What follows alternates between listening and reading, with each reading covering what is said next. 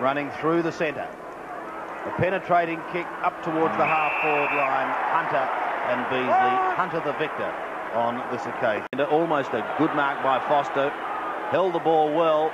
Fires a long kick down the full forward, but Hunter is in front of Beasley and he marks scuff. And the veteran shows pace. Yeah, good to see Ken Hunter in a bit of form and back in the seniors. Kicks last 3 or 4 occasions by at least 5 or 6 metres. Here's his kick.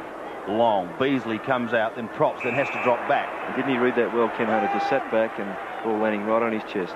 A little unsure where to go. Eventually, Madden and Cousins, who were mucking around together. The umpire there on the Brett Allison. He sprints to 50 metres out onto the left foot, the long kick. And in fact, I think it was marked by Hunter before it went across the line. A good mark by Hunter. He brings it back, looking for Meldrum. Beautiful judgment, and he takes it at half back. Well, that's 7 goals, 7, and 1 out of bounds. Hunter marks the short kick in.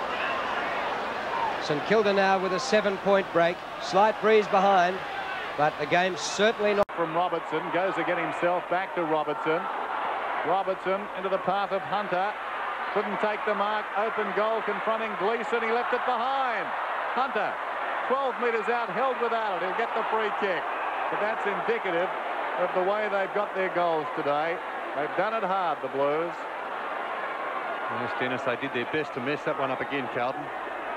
Gleeson running into an open goal. Here's a free kick. Hunter held by the shorts. Should get this, and does.